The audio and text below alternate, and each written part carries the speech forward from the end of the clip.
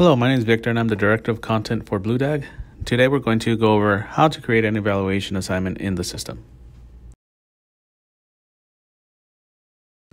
After you log in, you'll hover over to the panel on the left and click on Evaluations. Next, we'll click on the Add Activity button. From the pop-up window, we'll click the drop-down menu, select Evaluation, then select the type of evaluation you want to create.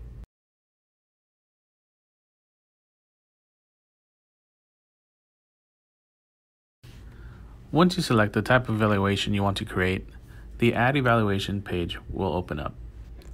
Next, you'll want to add a customer or jurisdiction.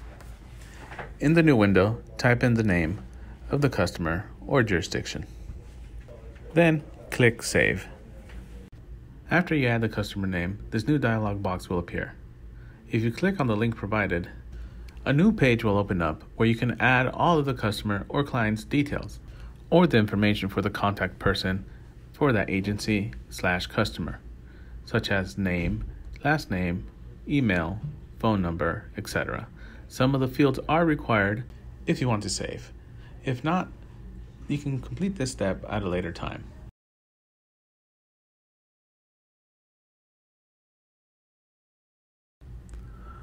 Once a client or jurisdiction has been added, they are selectable from a drop-down menu.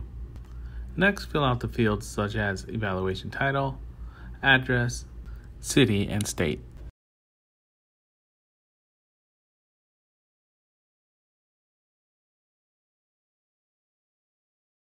Once you have those three fields, go ahead and click on Map It. This will activate Google Map. On the map, a pin will be dropped at the exact location that you provided for your evaluation. The pin will have latitude and longitude information, and you can manipulate the map on the right to zoom in, switch the view, or even drag and drop the pin to a new location. When you do this, the latitude and longitude information will automatically update.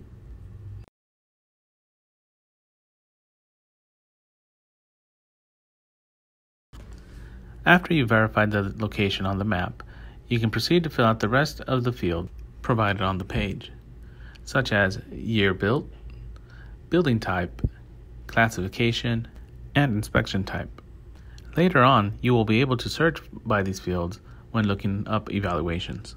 One quick note, the plus signs to the right of those drop-down fields are only available to BlueDAG admins, and you may not see them on your screen.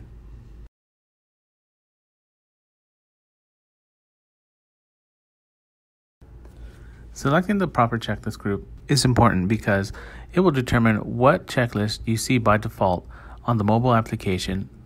The information icon over to the right gives a brief overview of the functionality of this dropdown. If we click on Checklist Group Mapping, a new page will open up and we can see the checklist group name and the checklists that are associated with it. Once we've reviewed the checklist group, we can make a selection. Now you can add initial inspection date, final inspection date, notes in the description field, and select an inspector from the list. Lastly, we'll select the barrier standards that we want to associate to this evaluation. The information icon to the right gives another brief detail of the functionality of this field. You can type in the year of the standard or the abbreviation for the standard. For example, the 2010 ADAS or the 2019 California CBC. You can incorporate as many standards to your evaluation as you need.